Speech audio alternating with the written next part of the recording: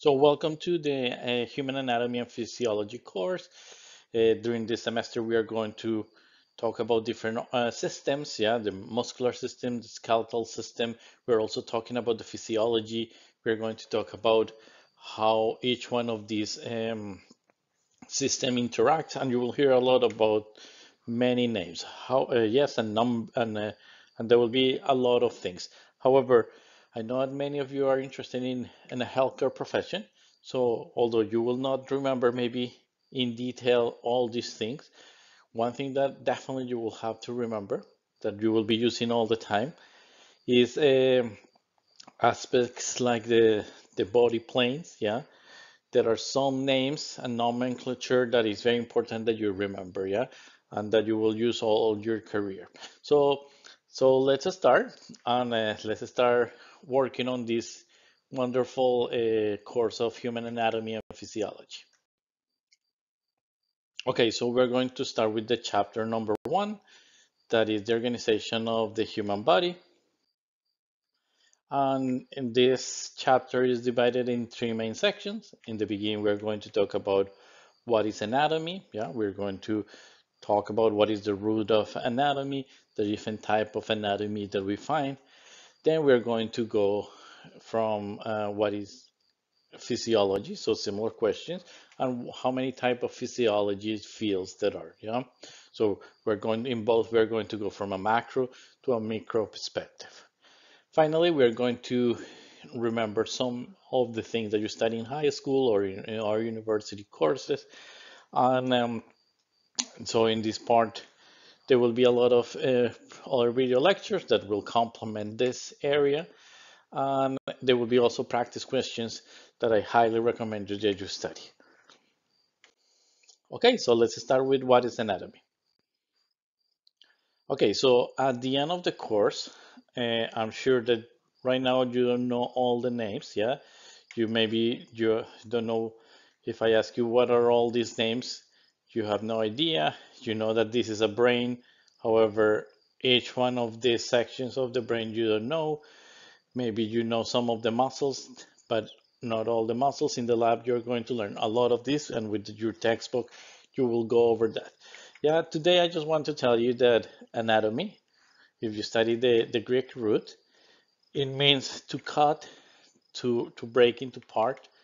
So for example, through dissections. And with anatomy, we're trying to divide the body into different sections. Okay, so and why we divide it? To study it. So anatomy is the study of the body structures. So there are two main areas of anatomical study, and you can see it here in these two pictures. So here you have the macroscopic, so you can see all the muscles in your body interacting, to kick the ball and to move it far away. And here, so you need your muscles in your abs, in your both legs, also in your torso. All of them are interacting uh, to be able to kick the ball. However, at the same time, you need to study anatomy at the microscopic level. So here you have proteins like actin and myosin interacting at the cellular level to be able to produce all this movement. Okay, so I told you that there was an area called the microscopic anatomy, that is also called gross anatomy, and that area is very important. And it can be divided in three main subfields. One that is the surface anatomy, that we will talk about that in a second in the following slide, and the other two are systemic anatomy and regional anatomy. Now, the other area, big area of anatomical study is the microscopic anatomy and has two subfields. One that is the cytology and the histology. And remember, look, they finish in this ology, like biology, like all this. And if you go to the Greek, all this logy mean a study of, So here it will be a study of the cells, and here is a study of the tissues. Okay, and this is maybe one example of how the roots in Greek will be very important for you to simplify it to understand many things. You don't need to remember everything. However, if you remember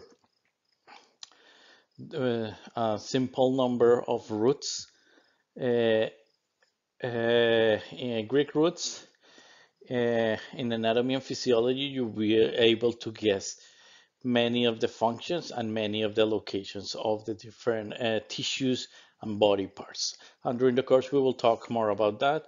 And there is a list of a list of roots that I think it will be very useful for you to remember. Okay, so now let's go and talk a little bit in more detail about this macroscopic anatomy, or also known as gross anatomy, and the three subfields that we talked in the previous slide. So in the first subfield is the surface anatomy, and is the easiest one to remember. Is the one that doesn't that is the study of external anatomical features, yeah, that don't require any dissection. So for example, you can see your fingers, your eyes, your ears. You don't need to do a dissection to see those things. And so there are the external anatomical features. Okay, so first one done. Now that we talk about the surface anatomy, we're going to talk about the systemic anatomy. In this one, different from the surface anatomy, we are going to go in the internal anatomical features. And here it's pretty simple. It's different, the different body systems. So here we have a different body system. Here, for example, the digestive system, the lymphatic system, the urinary, the respiratory, some of them that we will cover this semester, other ones that we will cover in the following semester. Okay, so we cover first the external, that is the surface anatomy. Now we talk about the systemic anatomy, that is the internal one that studied the body system. And finally, we have the regional anatomy, that have this that divide the body in a specific region. So for example, here we are not talking about eye in the head. It's one region. We are not talking about the ears or the nose. We're talking about this specific region. We talk about the torso, the arms, so very general regions. So we talk about three subfields of the macroscopic anatomy: surface anatomy, systemic anatomy, and regional anatomy. Now we're going to do the same thing with the microscopic anatomy. So we're going to talk about two main topics of study, two areas of the microscopic anatomy, that are the cytology and the histology. So in the cytology, as we said before, is the study of the structure and function of cells. So here you can see an example of all the different type of cells and all the different structures. So this is very important for anatomy and physiology, because as you will see in the lab and in the lecture, components, for example, tendons are very different from epithelia, and they have different proteins, and this is very important to understand when things are working and why some things are not working. In addition to cytology, now we have histology. Then in histology, we talk about the organization and details of biological tissue. So in our words, cytology study cells, histology study tissues. And you will see that we will have different sections of the class, and one of them we will focus on each one of the tissues, yeah. And if you're interested in this topic later, also we are going to talk a bit about development, and we have a class in developmental biology that cover that in more detail. Okay, so we'll talk about tissues like epithelia, we'll talk about tissues like the connective tissues, the bones, all these different tissues that are very important. Okay, another subfield of anatomy is called pathological anatomy, that study the structural changes associated with the disease process. So here you have two pictures, fancy pictures that are called angiograms, and here you see two structures that look like trees. They are arteries, and you have here, all of you have here about that. And here So these blood vessels here, they have an arrow, and I wonder you think what happened there.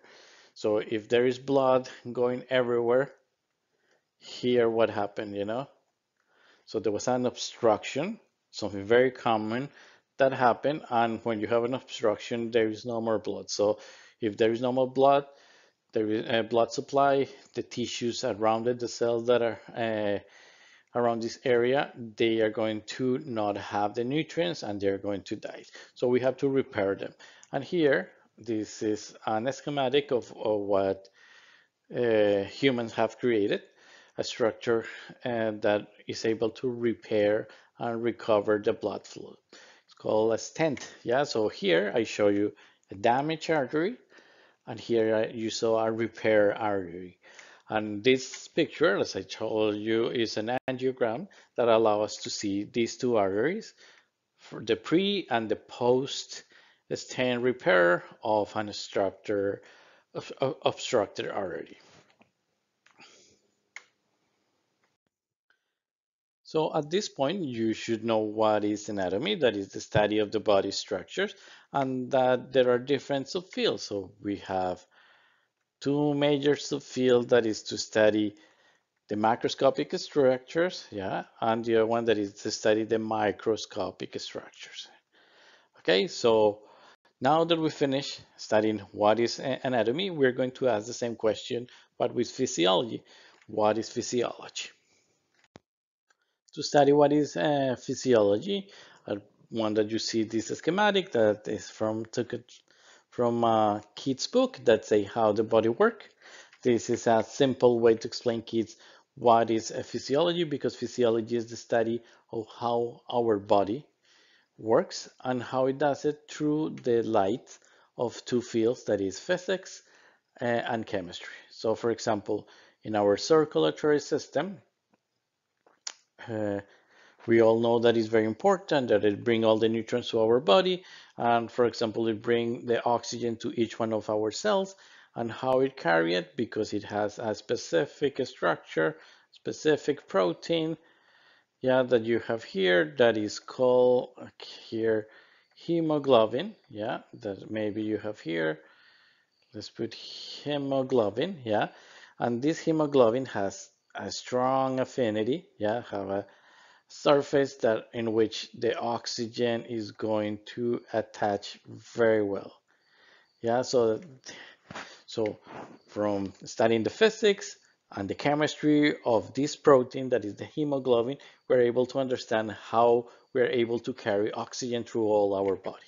And in the same way, we can do this, we can ask questions like, okay, why bones are so strong and calcium plays a key role, how tendons are so flexible, how we in our brain have so many functions and we can transmit all these stimulus, yeah, and what is the, we all know that electrical, so physics, stimuli are very important in our body, in particular in our brain. So this is some of the things that we are going to study during all the semester. So remember, physiology, study how the body works, and just a cool fact that maybe you never hear, it is the root of physiology. So physio means origin, or nature of origin, and logy, of course, study. So it's the study of how the body start and interact and originate. And why we study anatomy and physiology, why we study physiology, because we want to know not only the different parts of the body, we want to know how they work.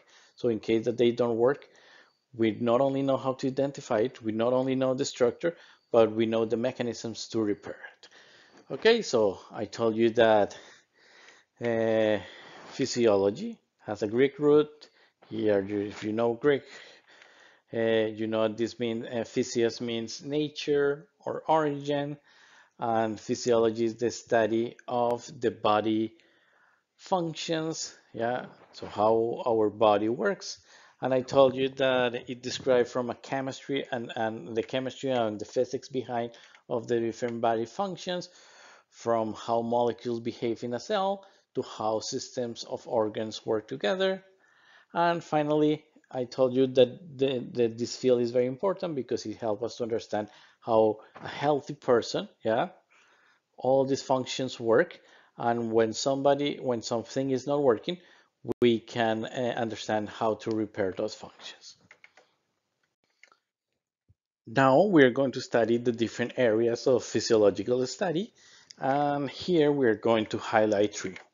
One that is the cellular physiology that you imagine that is more the cellular aspects, DNA, how the cells work, how these cells interact to each other. The other one that is the systemic physiology, that in this case is how all these body components work. And finally, the pathophysiology, that again is a study when something is going wrong, how we fix it.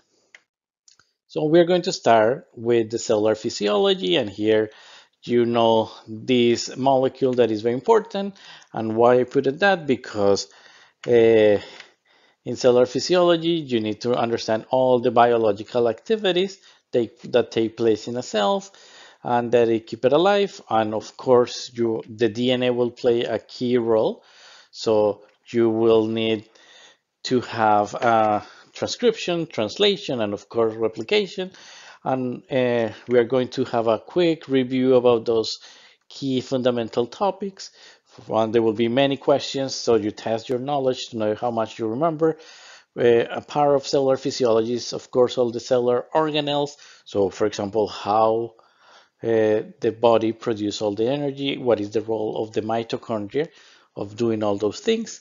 And in addition to that, we're going to cover intercellular communication. So for example, you need to know how the different cells interact to each other to produce a tissue, how the proteins produce, they attach to each other through multi-complex proteins. Yeah, cell adhesion complex, don't worry. I know maybe you never heard about them. We are going to cover them. And there will be different video lectures, so you can watch it in case that you have any doubt.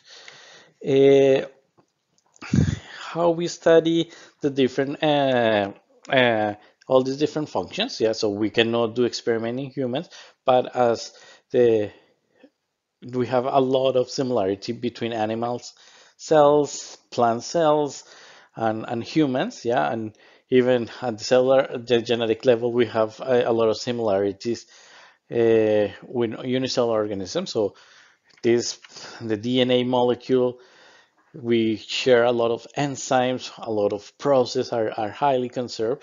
So a good way to study all these functions is to use model organisms. So while in the previous one, in the previous branch of physiology, we were focused on a cell. Here in the systemic physiology, we're focused on the overall function of different, not different cells or different tissues or different organs, but the entire systems, yeah, the interaction of all those things.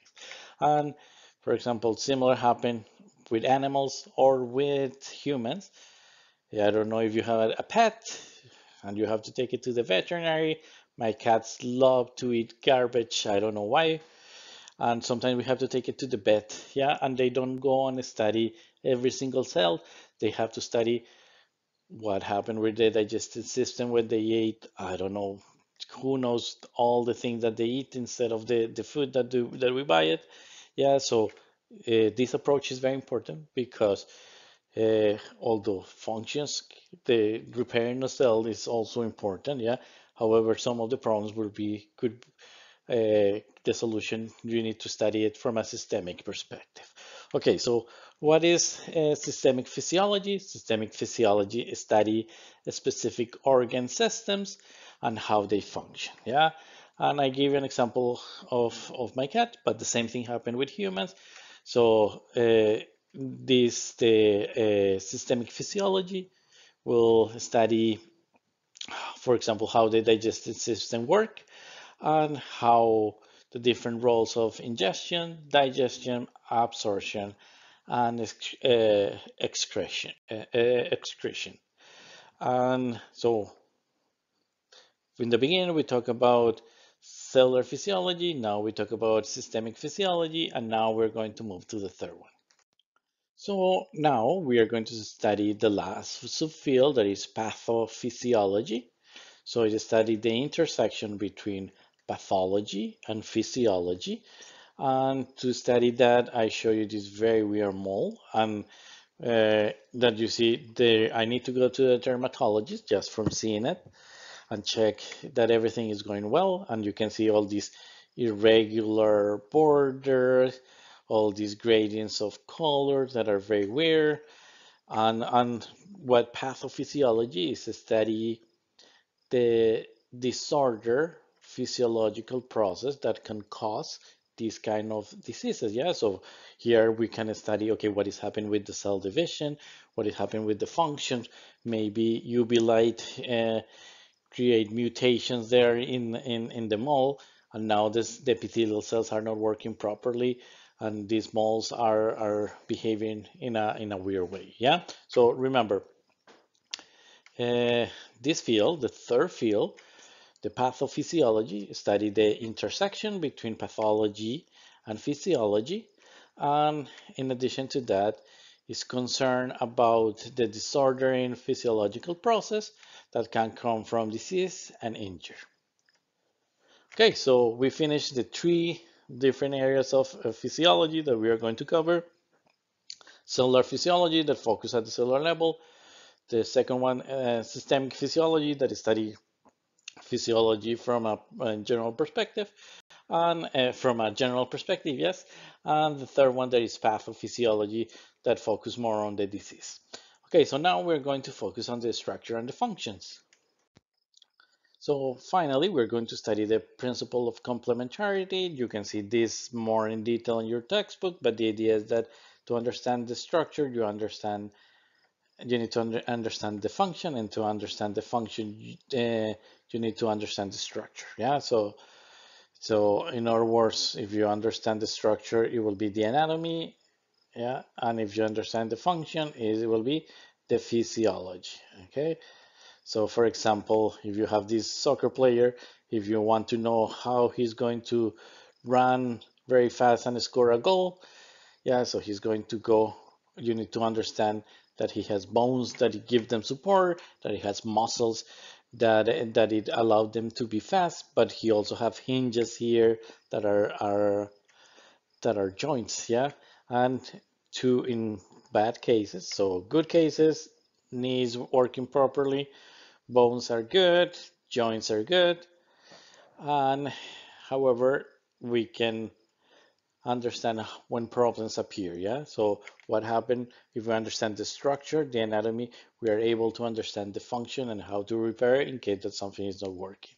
So to summarize this, the way in which something, bones, muscles, joints are built, so the anatomy, the structure determines the way in which will work, so it functions. So for some reason, bones have so much calcium, while joints, and make them stronger, yeah, the bones, while the joints, they need to be more flexible, and they have different proteins that allow them to be more flexible.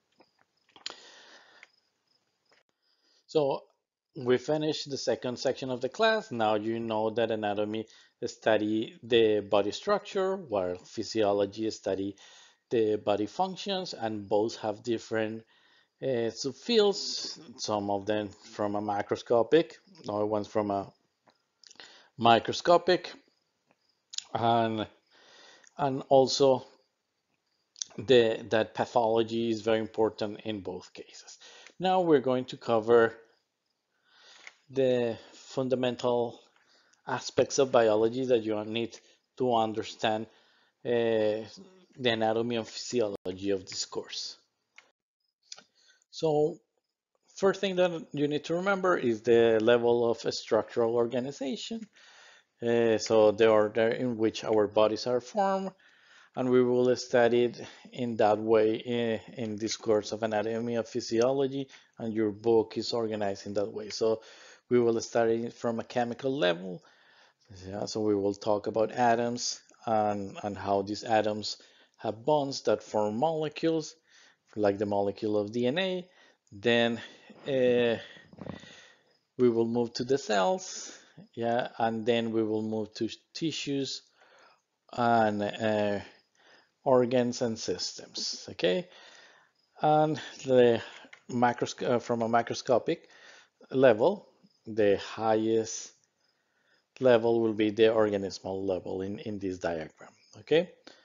So in this slide, they were shown from the lowest level to the highest level of complexity, and there will be video lectures that can help you to remember some of these topics.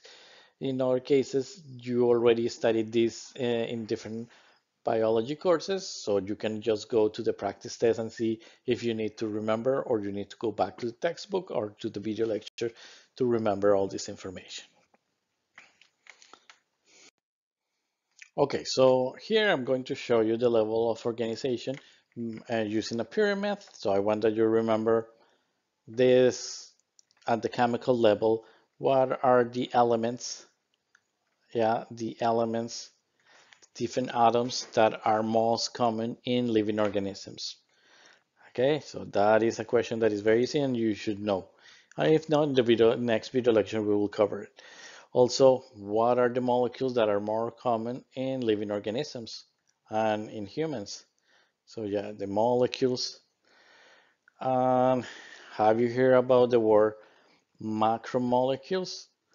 Okay, what are the macromolecules? Yeah, the biomolecules. Okay, so we will cover those ones, but in case that you don't remember it, and we will talk about that. And I want you to think about the different type of cells. That is pretty easy. Now, what different type of cells do you think that exist? What different type of tissues? You can write it down in case that you know. The different organs, this is even easier. Different systems.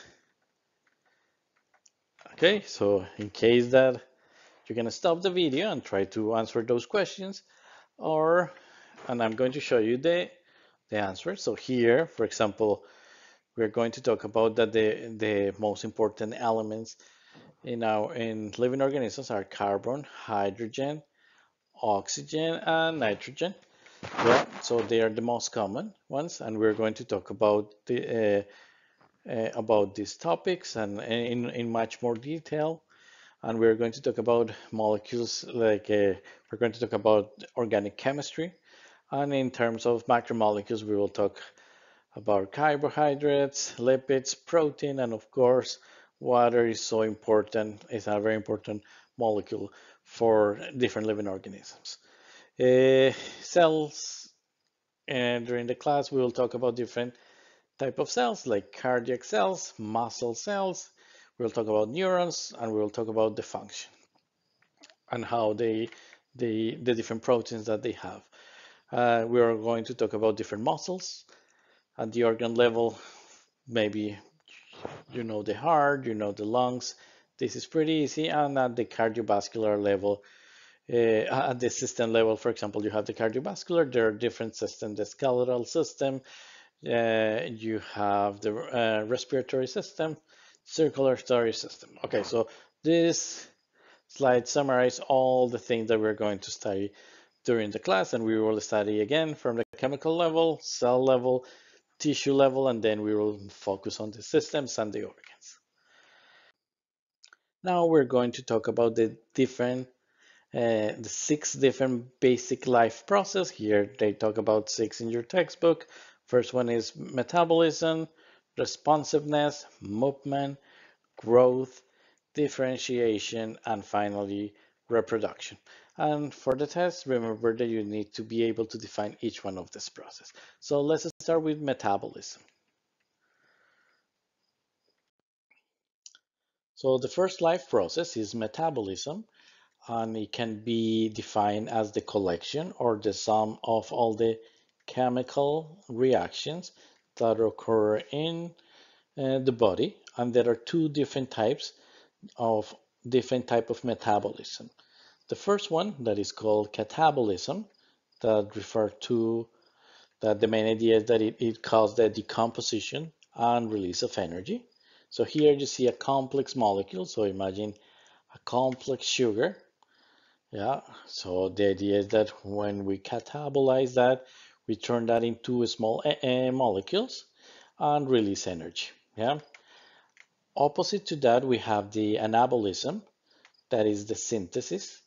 Yeah, so while one is decomposition, the other one is synthesis. So here you have small molecules and you turn it into complex molecules. Yeah, this is how you store food. Yeah, so if you need to store something, store some molecules in your body, you need to do it in an organized way so you can take all these glucose molecules and turn it into glycogen in your body. That is a collection of many sugars, of many glucose molecules together. But to do that, to store that, you need to invest some energy. Okay, so it require energy. So one, the catabolism is decomposition and release energy. The anabolism is the opposite, it's the synthesis, and it require energy. Now let's go to the second property of life. Here in these two pictures, I wanted to show you two main components of the process of responsiveness or irritability. And here you need to have a receptor, yeah, and here you need to have an effector. Yeah, so for example, okay, let's write effector. Yeah, so here, for example, let's imagine that there was a lot of sun.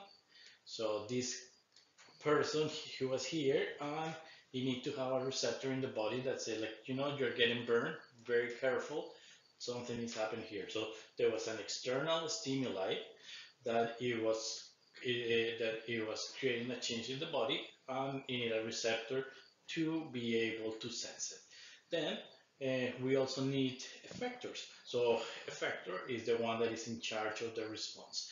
So for example, if you're running really fast because you're late for class, yeah, or you're scared because there is a question in the test that you didn't know, so your heart rate it will start increasing, yeah.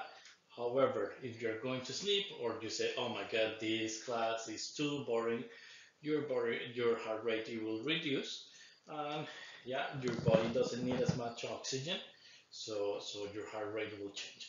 So in other words, um, this property of the life property that is called responsiveness is the ability to detect and respond to change in the environment, similar to changes in the amount of UV light that we get, yeah, that it will produce different stimuli.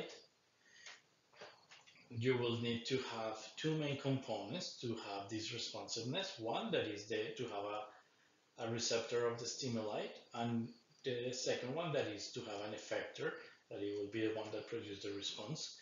And the receptor will detect the change, in this case the UV light, that it will be detected by the receptor in the skin, and the effector, that it will be the change in the heart rate, that it will produce the response. The third life property that they show in your textbook is movement, and here you can see three pictures of movement and type of movement in your body. There are many more.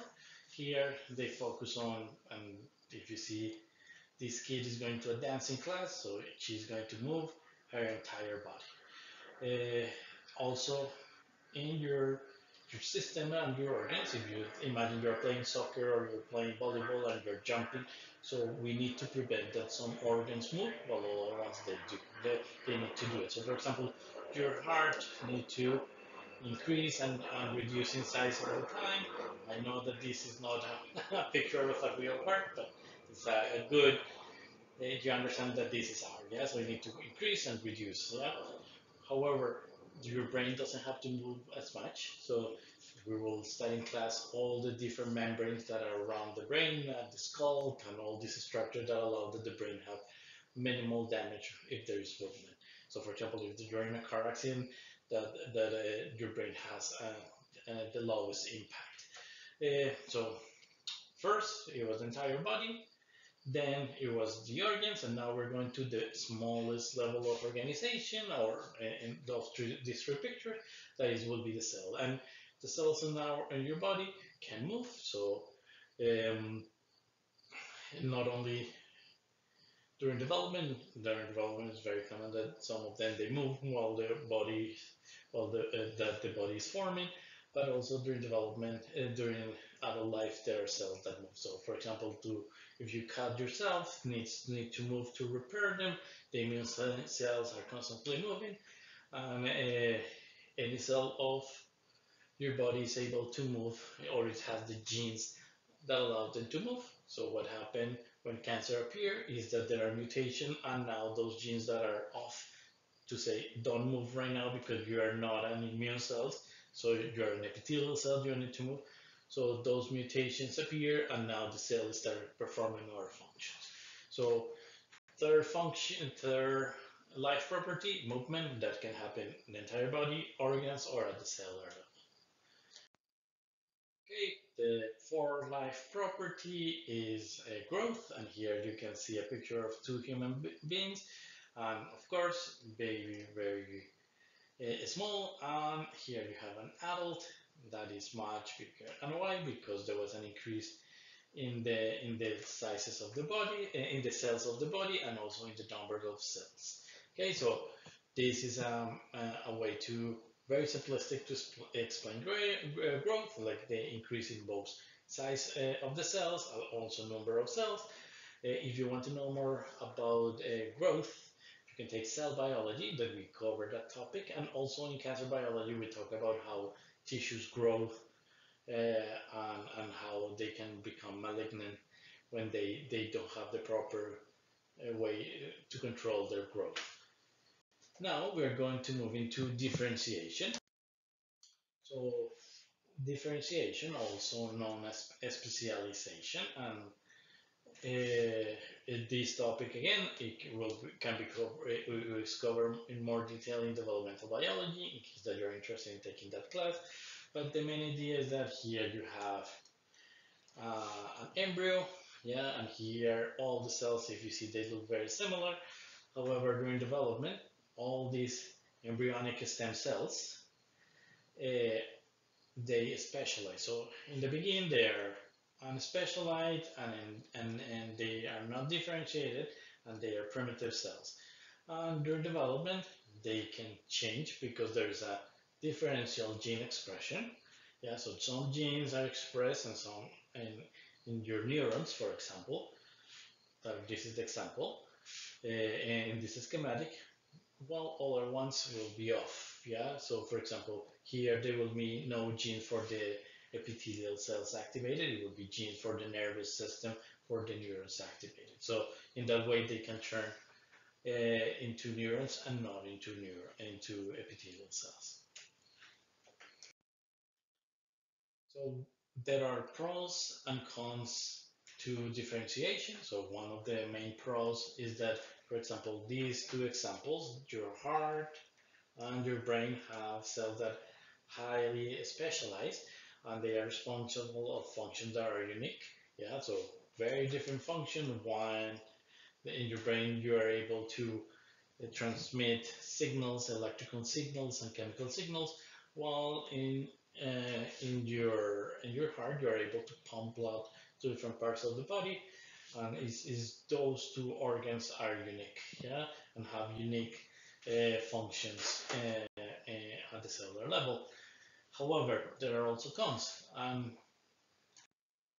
the main disadvantage is that as the cells specialize, yeah, these tissues specialize, they lose the ability to respond to stress. So, for example, here in picture 1 and 2, they are showing the two leading causes of natural death in our society. So, first one, it will be, yes, heart attacks, yeah, so cardiovascular disease, it will be a better heart attacks or cardiovascular disease. And the second one, more difficult here to know to guess what it is, but of course there's cancer. And again, if you want to know more about cancer biology, we will teach you that cancer is a collection of more than 150 diseases. So this is why it's so difficult to cure, because you're not curing one disease, you're curing hundreds of diseases at the same time. It's like when you talk about a cold, you'll say it's like a general term that collects a lot of diseases. So another disadvantage, another con of the process of differentiation, yeah, is that although some of them they can go back, yeah. So for example, this person had a problem in the bones. It had a fracture, so we need to repair it. So what we do, we go back in development, and for example, these cells called osteocytes, they go back and differentiate during growth, and they are able to repair and then go back and re-specialize. Yeah, so they go back, repair the wound, and they specialize back. However, this property of differentiation and de-differentiation can, in some cases, can be detrimental. Yeah, so for example, neoplasm is the formation of abnormal growth. Yeah, and in mammary gland is one of the causes of that the breast cells can become a cancerous epithelium. So although the differentiation it could be useful in many cases, it can also have some potential to have bad side effects. And this is not the only case. So mammary glands are not the only case in which this differentiation can be a problem. Actually, cancer can be defined as a wound that it didn't heal properly. So every time that you have an injury, there is if it's constant repair, there's a constant repair. There's an increase in cancer risk. Yeah. So why? Because tissues have to go through mitosis and repair a cell and kill the cells that are partially damaged. And sometimes the more times that this happens, the more times that you can accumulate a mutation. Yeah. So the process of the differentiation has positive and also negative effects. And I want to connect that with the sixth life property, that is the process of reproduction. If you watch this video, it's not this video, this picture. You can see a very cute feed from a baby. Yeah, and here,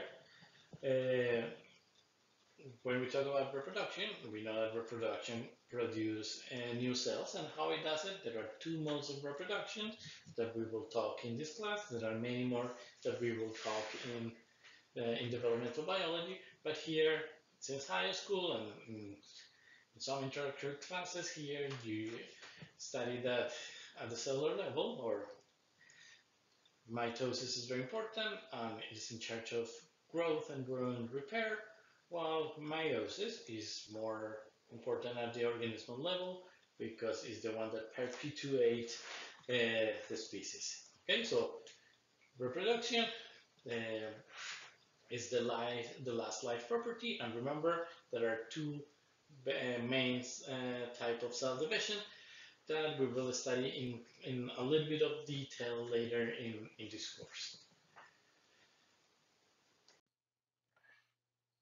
So we finished the the six properties of life. Now we're going to move to one of the key concepts of this course, that is homeostasis. If you have never heard about homeostasis, I want that you remember this figure. This represents the internal balance of your body, yeah, the internal microenvironment of your body. So it needs to be the proper amount of water, the proper amount of ions, the correct temperature, and the body has different mechanisms to regulate this this process. Yeah, so homeostasis can be defined as the internal balance of your body. Yeah, so while the external environment can change a lot, the temperature can change during the day, so it can get hot, cold, then a little bit it can rain. Your body needs to regulate the correct temperature during the day, and the same thing happens with different molecules of your body.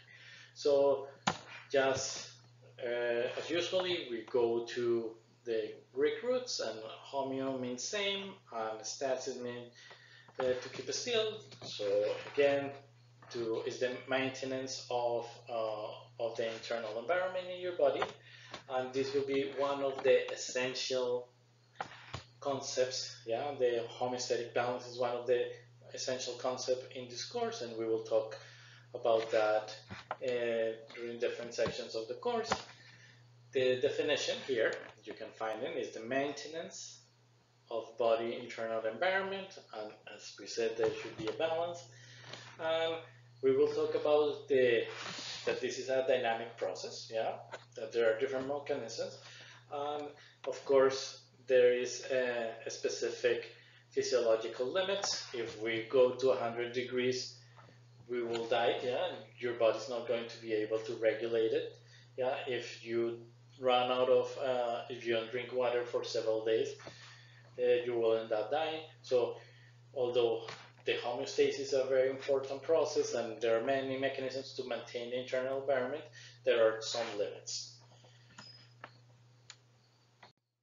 And your body, in order to be here happy, to have a happy face, you need to have at least three main characteristics, yeah, to have this homeostatic balance. So if you want to have a happy face, first thing that you need to do is you have to have an optimal concentration of nutrients, ions, water, and different gases. Yeah. Also, you need to have the optimal temperature. Yeah. And this optimal temperature, remember that your proteins, yeah, in your body, many of them are enzymes. So, and those enzymes are regulating your metabolism. So, if your temperature is too high, the proteins are going to not work properly, so there will be no metabolism. And generally, higher temperature, it will be related to a higher metabolism, where lower temperatures will be a lower metabolism or a slower metabolism. Okay, and third check mark to have a happy face and that your body is saying, I am in a perfect homeostatic balance, is to have an optimal intracellular and extracellular fluid volume. Yeah, so the amount of water, the amount of ions that they should be in the cells is very important. The amount of sodium, the amount of potassium is very important. This is why you have pumps, and we will talk more about that in the following classes to review them, to tell you, okay, do you remember these ion pumps, that they are very important, and why? Because later when we study the action potential of the nervous system, so how electrical impulses appear in your body, we need to have these optimal intracellular and extracellular contents. Yeah. Now we're going to talk about stressors that affect the homeostasis, and they will create an imbalance. They could be two types. They could be some stressors that they could be external. Yeah. So, for example, if it's too hot, the sun is creating, and you are outside, so you will start losing water. This could be a stressor. You can get dehydrated. Internal, for example, if you develop a mutation, you accumulate mutations that affect your mitosis, or so a protein is not working very well. So they could be both external and internal stresses that they can lead to an imbalance in the homeostasis process. So remember, a stressor can be defined as an external or internal stimulus that cause a change and will lead to a homeostatic balance, or in this case, that create a homeostatic imbalance that affect bodily function. And there are two types, yeah. So the duration of the stress is very important. It could be temporary, or it could be a prolonged stress, and depending on that, the consequences can be very different. So here, I don't know if imagine that this cat is very stressed for a second.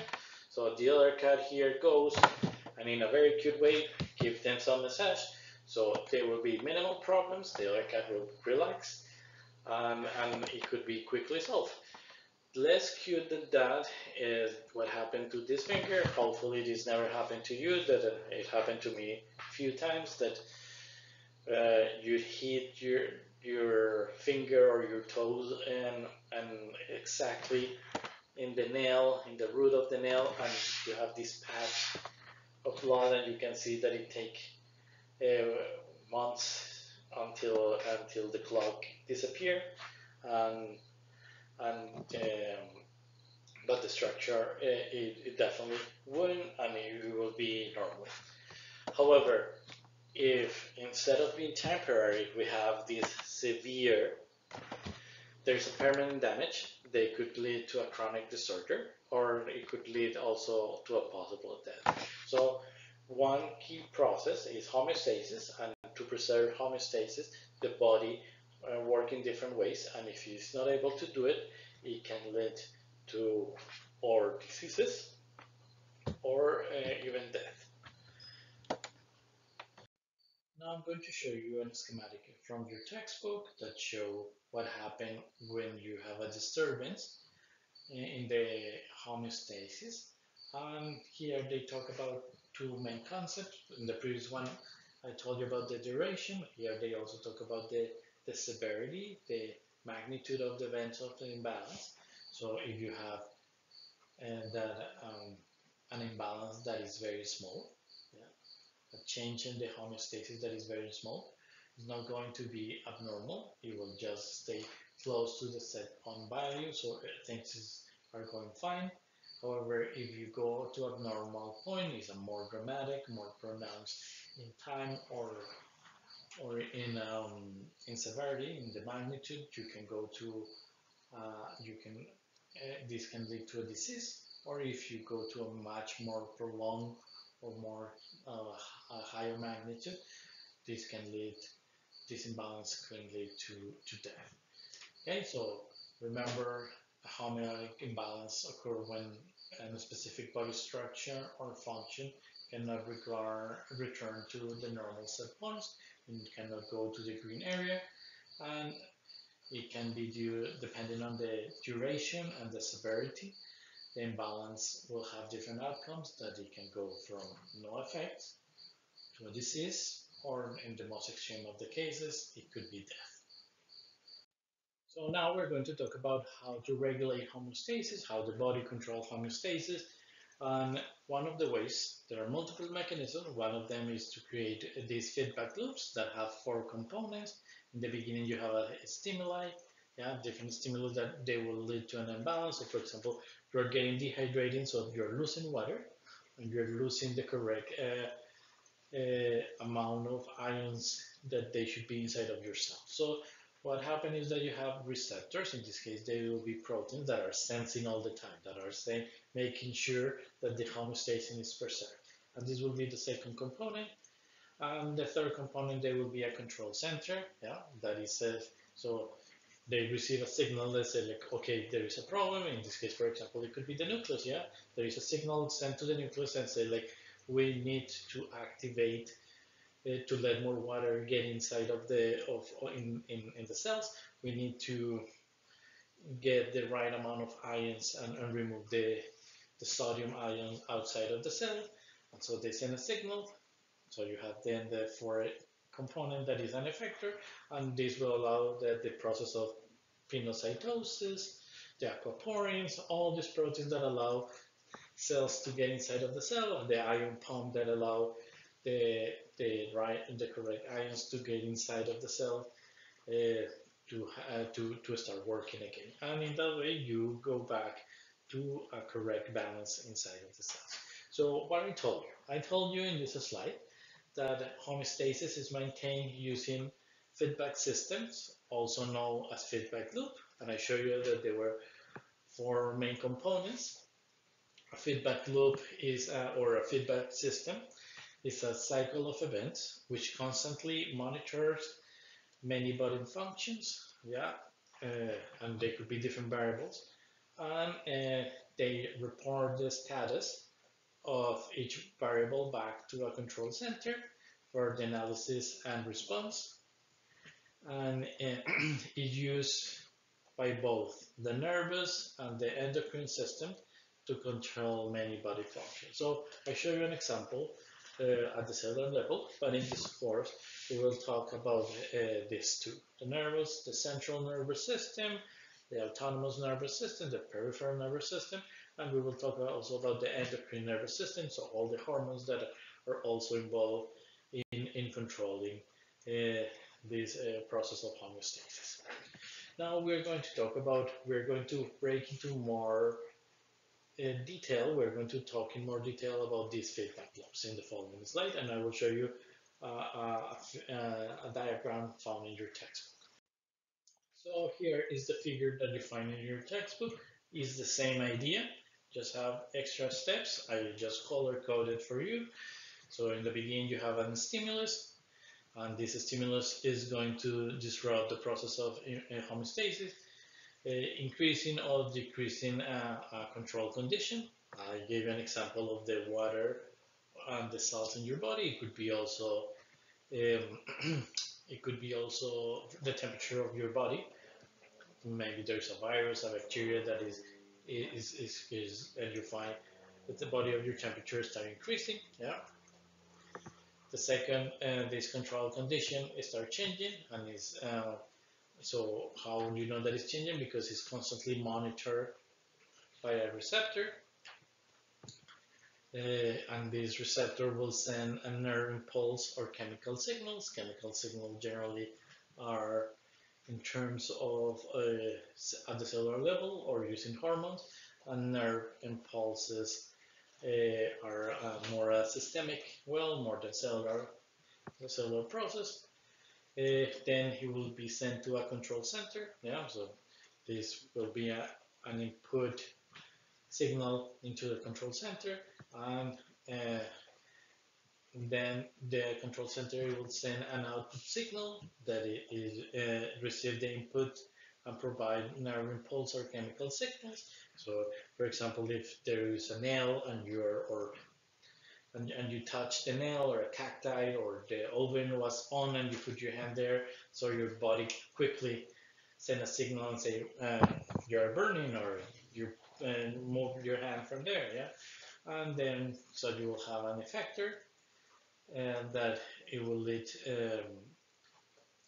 to a change, a response to come back to a control condition, and this will allow the entire body to return to homeostasis. So again, it's the same idea here. They just give you more detail.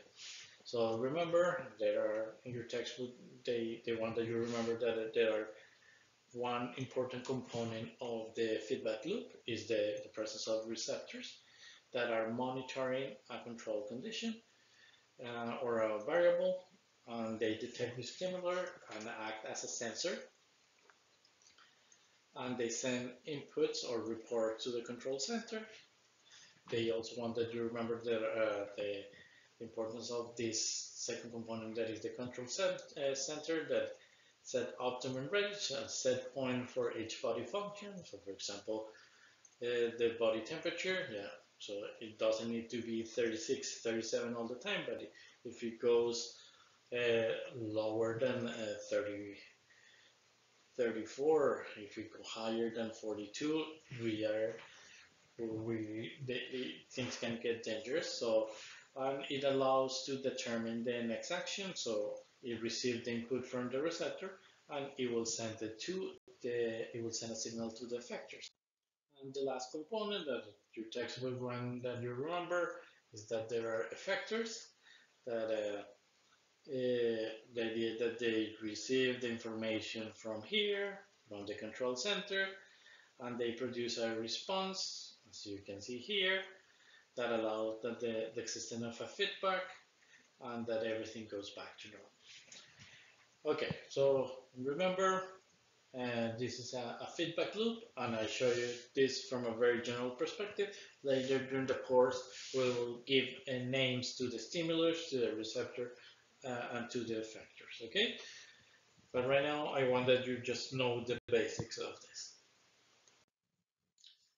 So we already talked about homeostasis, and you know that is a balance in your body, and we talked that is very important.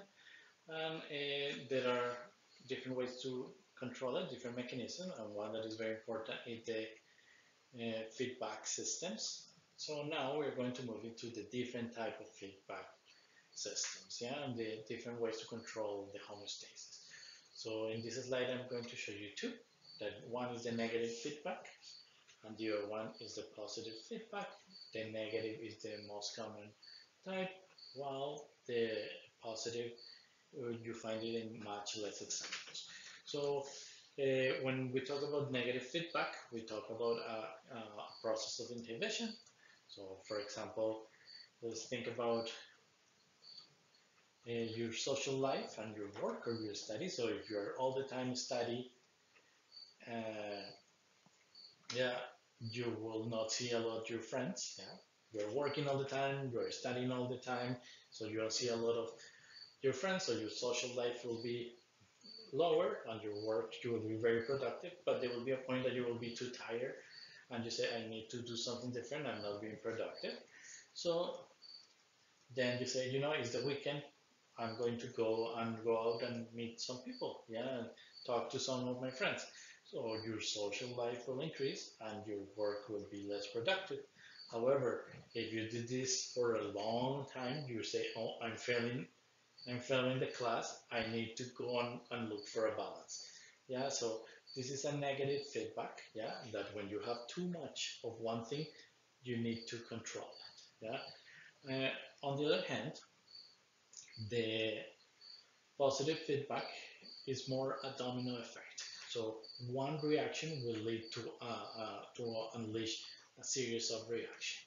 Okay, so there are two types of feedbacks, negative and positive, one that is common and the other one that happen less frequent. Now I'm going to tell you in the following slides more examples about negative and the positive feedback. Now I'm going to show you an example of a negative feedback loop. And this, in this case, is the thermoregulation of your body. So here you see a person that is in the right body temperature, not too hot, not too cold, but this person lives in Winnipeg. So of course there will be a point when the temperature reduces, so your body temperature will decrease. So what the body does, the body needs to have a plan of action, and the plan of action to increase the temperature of the body. For example, it can be shivering. Yeah? So this person start moving, and in that way the body start warming up. Yeah, every time that you move, if you work out, the muscles start releasing energy and start increasing the temperature. Okay, so it goes back into normal, into the appropriate temperature. But again, it's Winnipeg, so now it's summer, and summers are getting hotter and hotter. So now your body temperature increase, or this guy body temperature increase. So here you can see this gross picture that is very good because it shows very clear what is happening. Now the body needs to have a cooling mechanism to reduce the temperature, so the person starts sweating here. And in that way it reduces the temperature and it goes back to the proper temperature. So if you see, this was more like a pendulum. Yeah, yeah. So when it goes too much to one side, then it has to come back, and then it go to the other side, so it has to come back. Okay, so this pendulum is a way in which you can regulate the temperature. So what I show you here is that a negative feedback is a response that your body has that allows to reverse the original stimulus. It was or too hot or too cold, and in both cases it returned the body toward the set point, to the orange guy that is not too hot or not too cold. And it allowed to keep the body function in balance, yeah, so it allowed to remain at the right temperature. And as I said to you, it is it's like a pendulum effect.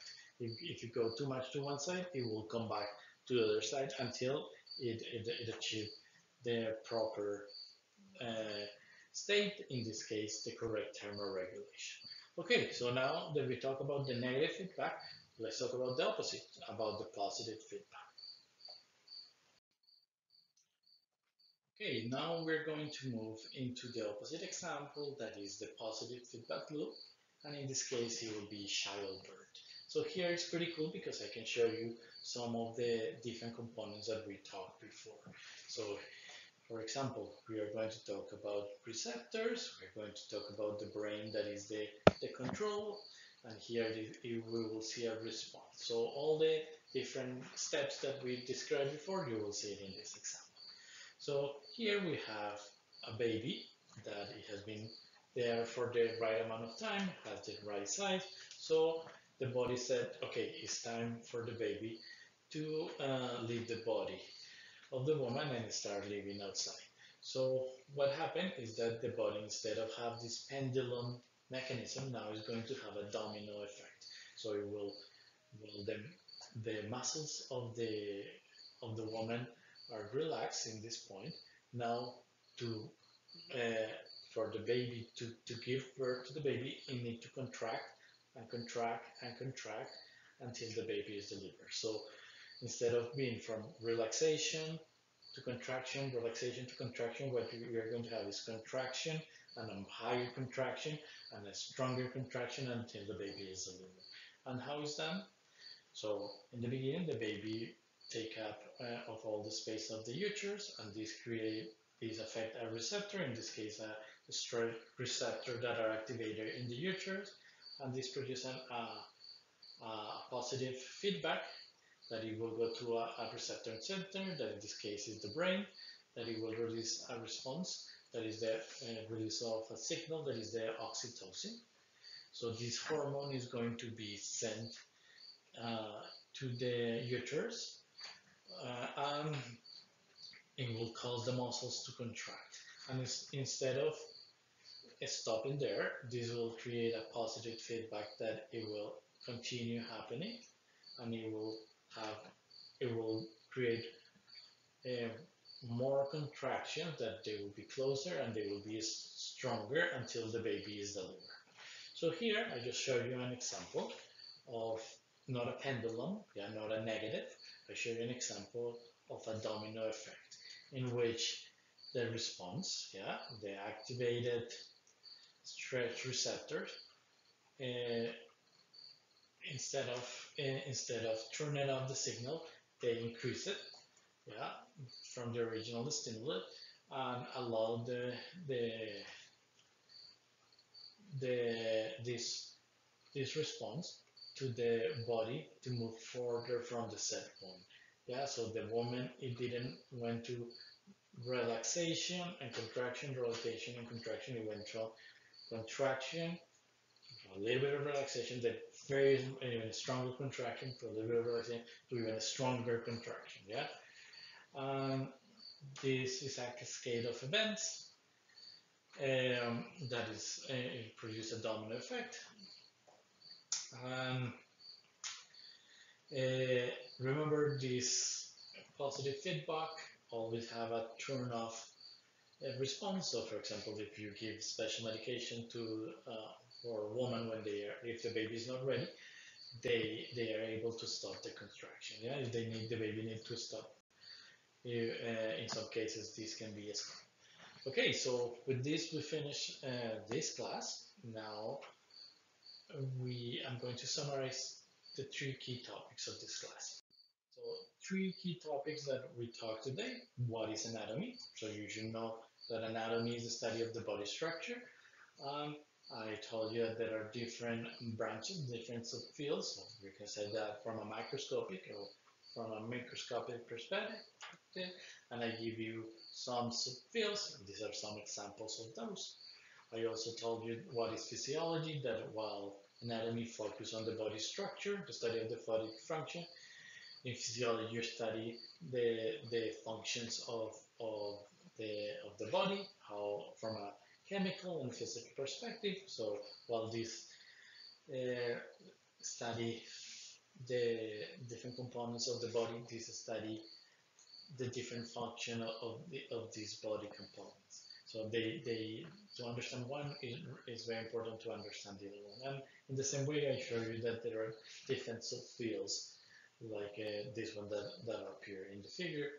And finally, I used to remind you some key concepts in biology. And from those one, maybe one that it was new, it was this of homeostasis.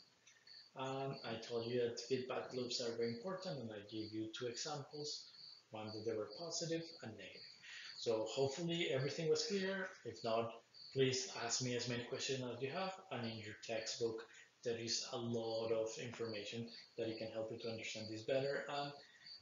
And there's a practice test in case that you are ready, you feel ready to start testing your knowledge before the quiz or before the test. If you have any question, again, just let me know. Have a good day and bye.